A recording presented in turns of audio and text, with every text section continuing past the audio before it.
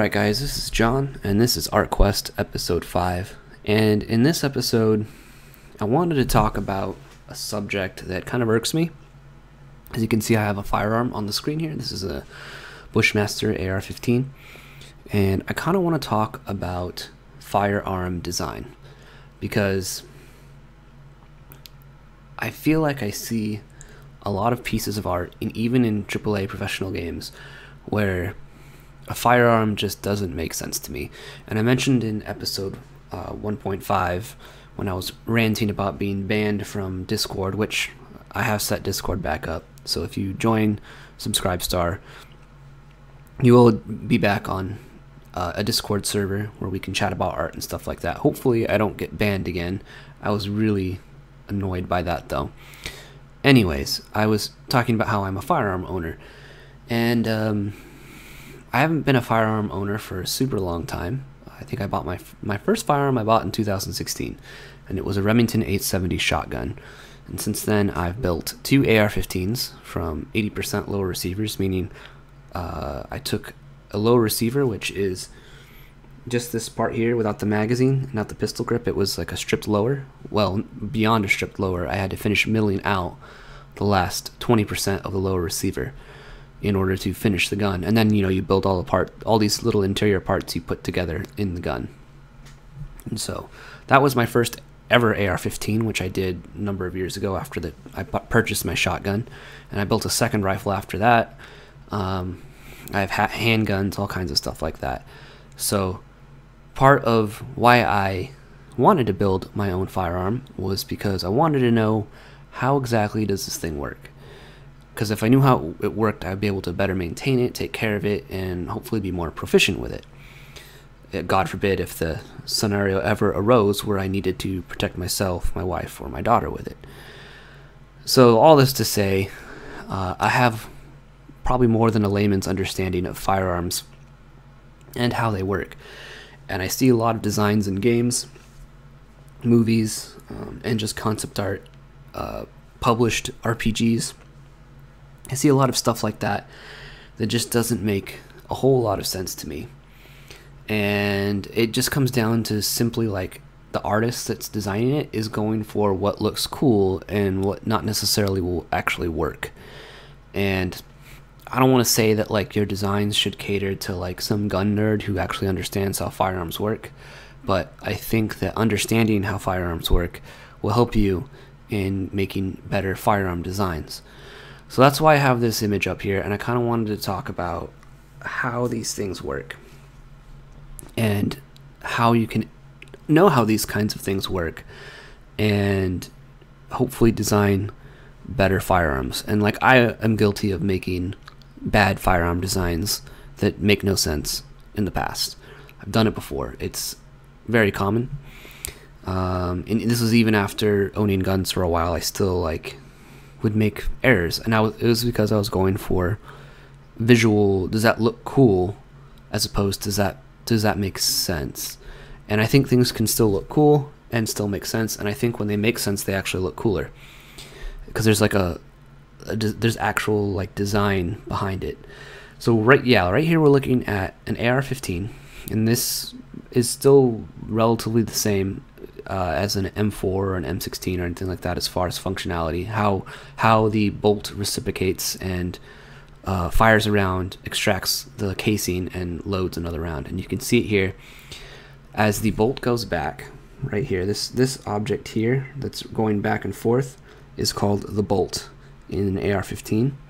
Inside of there's a hammer, and that's what this little hammer, or there's a firing pin, I'm sorry, and that's what this hammer is hitting internally in the bolt carrier group is what it's called.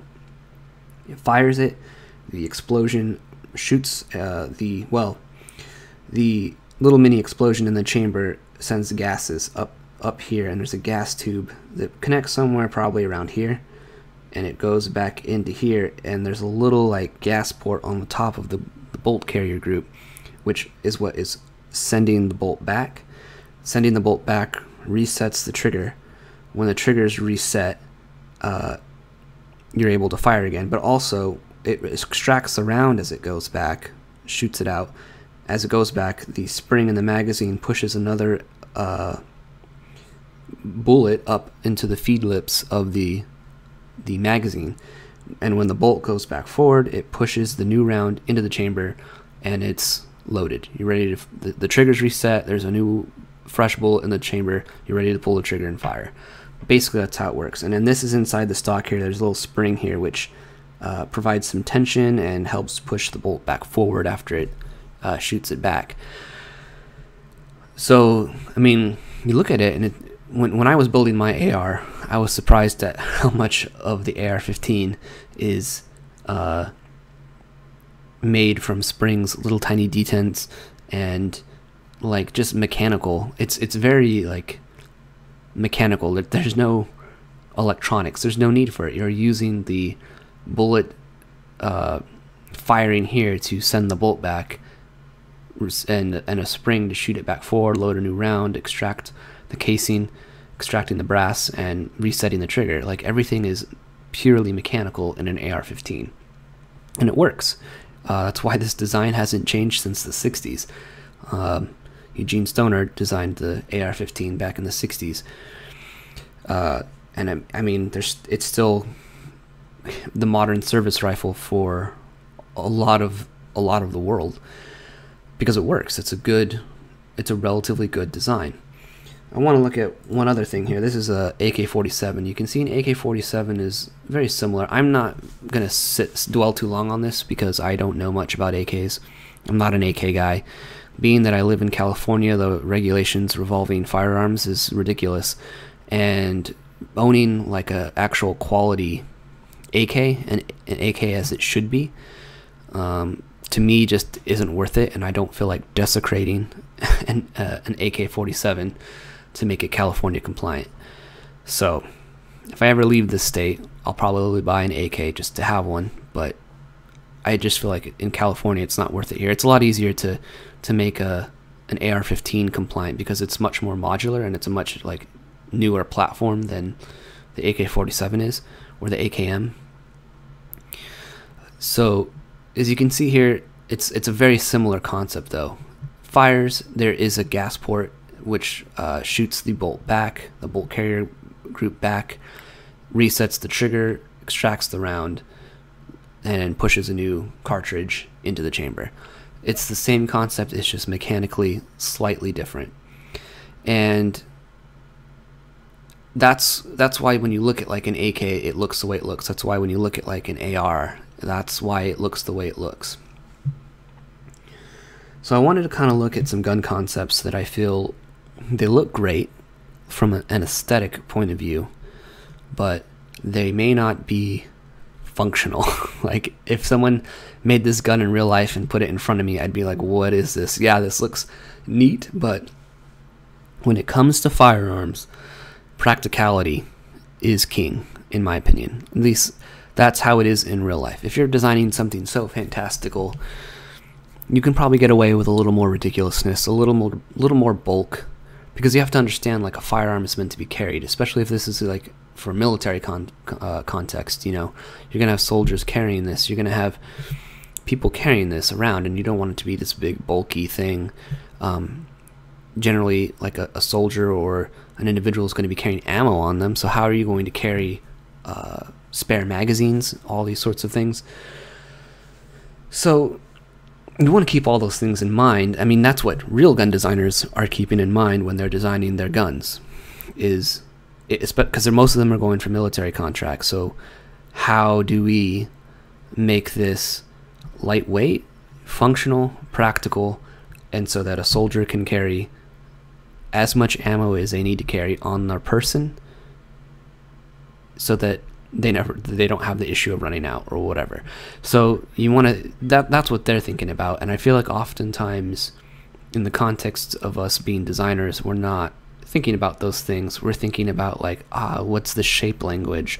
It needs to convey aggression, or this one's a sniper, so it needs to be like, you know what I mean? We're not thinking in the same mentality. And I think that if we did have a bit of the practicality that we need, or that real gun designers have, who are designing actual firearms for for use in the world, our gun designs for games and RPGs and all that kind of stuff will be better.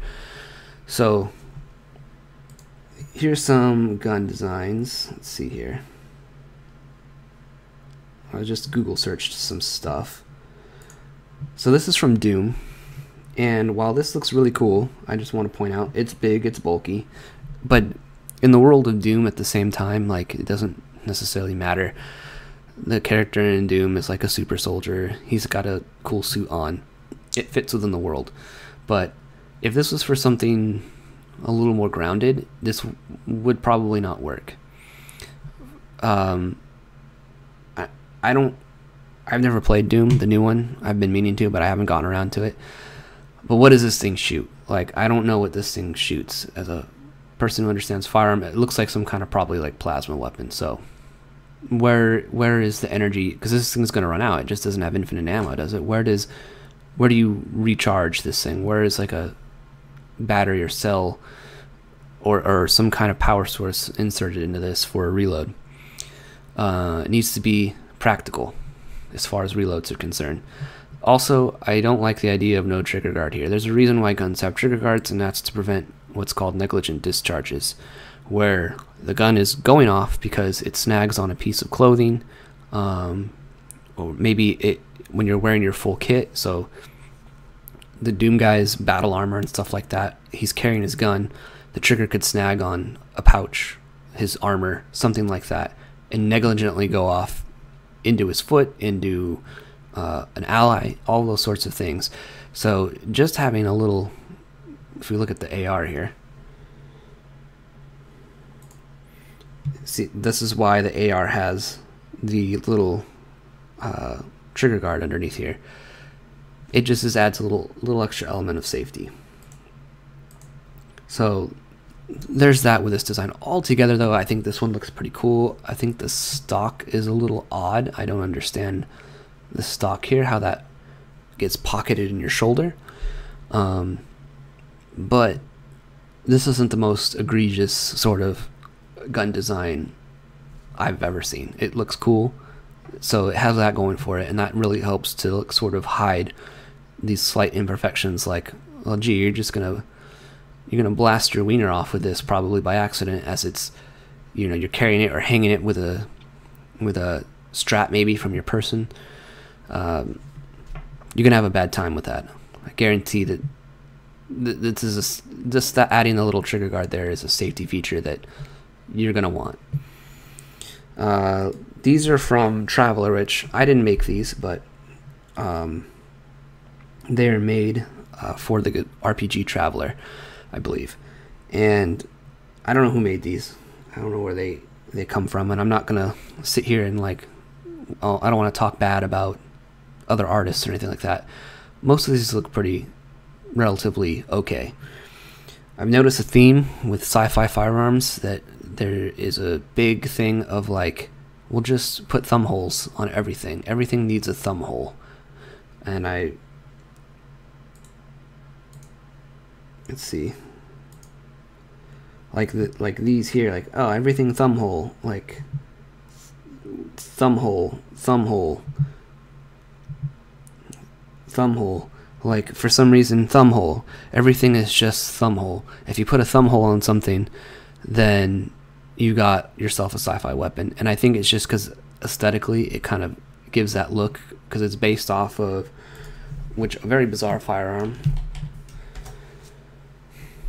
the P90, which is, I mean, it's not a super new weapon, but it definitely looks odd. It looks different. And the same goes with bullpup designs.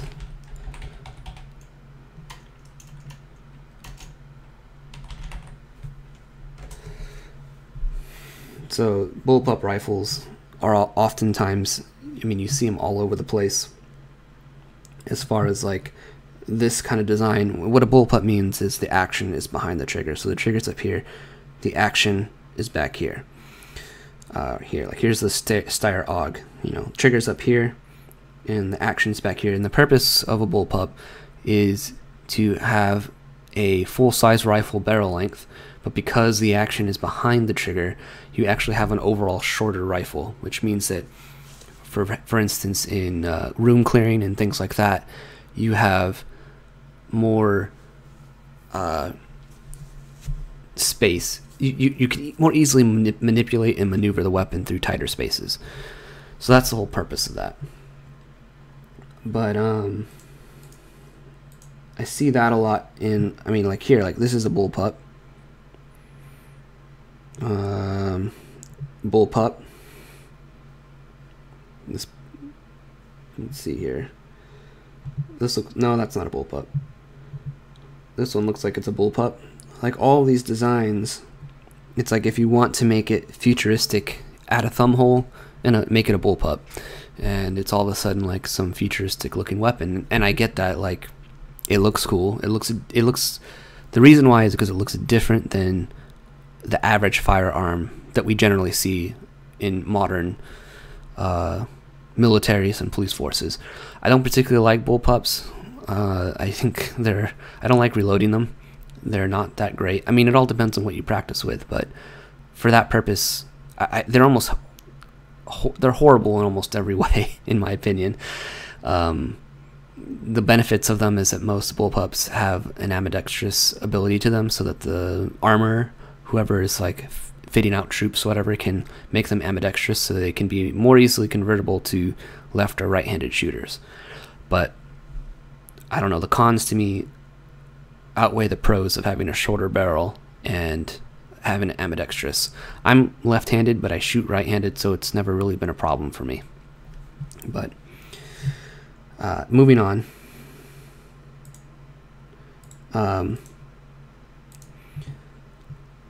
So yeah, this one's a bullpup, and what bothers me about some of these designs here is, let's look again at the AR-15 here. So this particular design here, the Nagari rifle, assault rifle, is very much playing off of the more typical rifle pattern. But I don't like where this magazine is going, because how big are these bullets? Where's the action at? If you look at the AR here, it's loading it right up in front of the barrel where it's going to get chambered. If you look at the angle of this design here, these bullets are going like right into the trigger guard. Like how does this function? I mean, there could be some mechanism inside that like lifts the bullet up and rotates it, but I mean, that just seems to me, from a design perspective and from a practical perspective, to be kind of counterproductive, kind of unnecessary.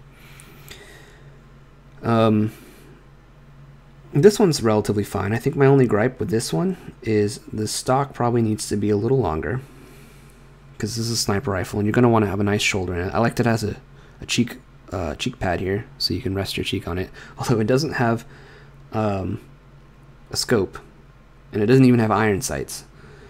And that's another thing here, is like, I'm assuming this is probably like a red dot on this gun here. This one has irons of some sort. This one doesn't have any sights, so I don't know how you aim with this. And this one has iron sights and a rail. So although the rail's kind of in a weird spot. I think if you're going to attach an optic to a pistol, you don't want it here, you're going to want it back here. That's where generally you attach optics on pistols.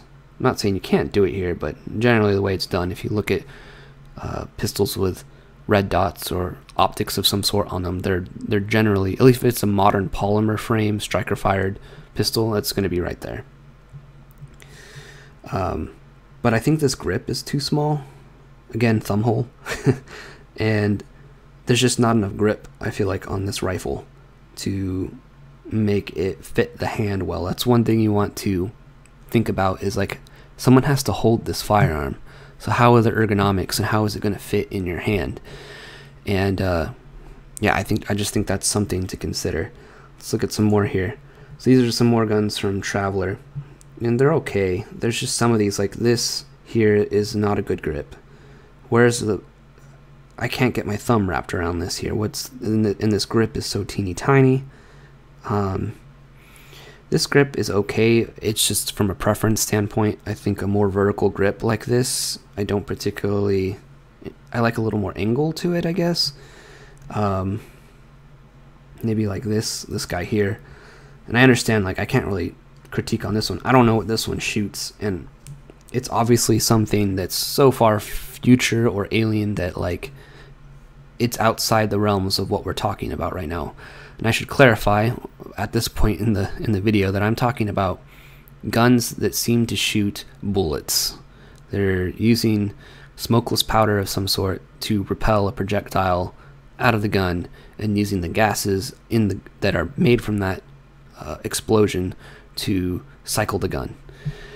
Which is something, again, here, like this guy has a very similar problem to the other gun, where it's just loading bullets like into nothing, into the trigger. Like, how does this work? No sights on it again. Actually, none of these guns really have any sights. So you need sights. You need at least irons or optics on these things. Otherwise, you can't shoot.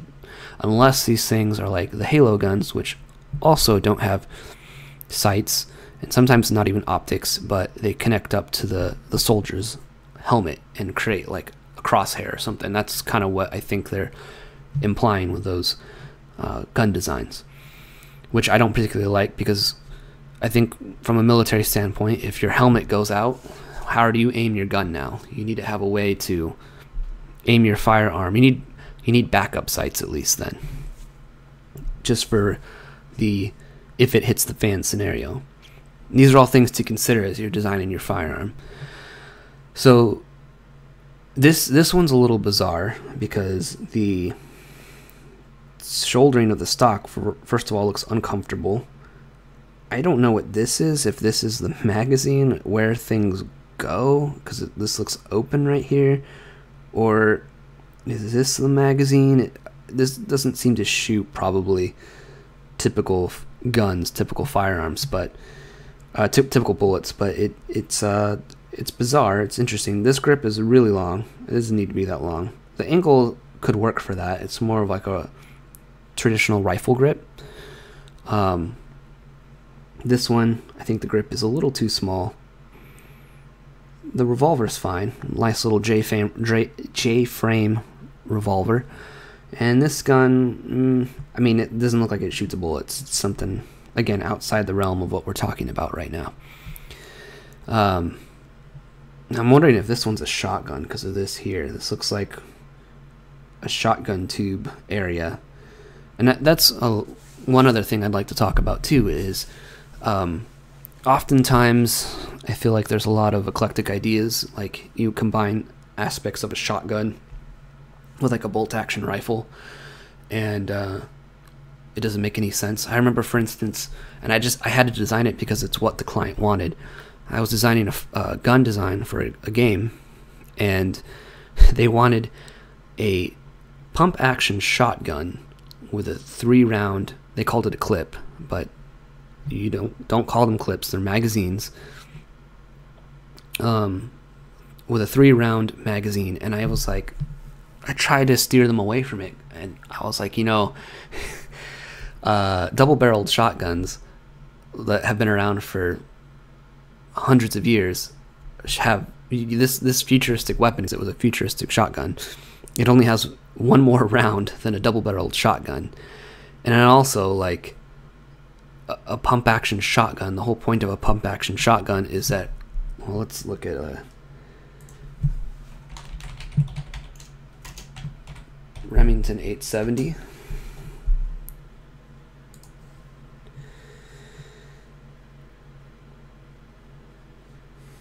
All right, let's look at this guy here.